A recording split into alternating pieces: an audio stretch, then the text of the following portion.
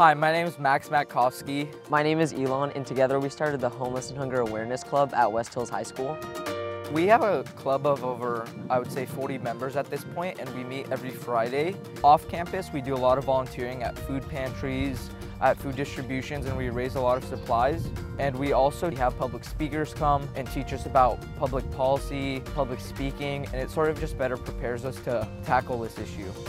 We really hope that other kids will get involved as well, and that has been a really big part of our mission.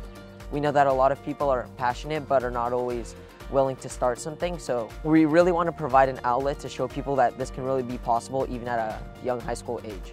We're literally repairing the world. This is such a big issue and we're trying to make it better. We really put trust and power into those around us in the community as well to support us. It really does take a village to solve an issue of this magnitude. It's been a really big honor to receive the Chortek Leadership Award. It really is just humbling to see that other people support our mission and support our endeavors that we've been working on for all of high school.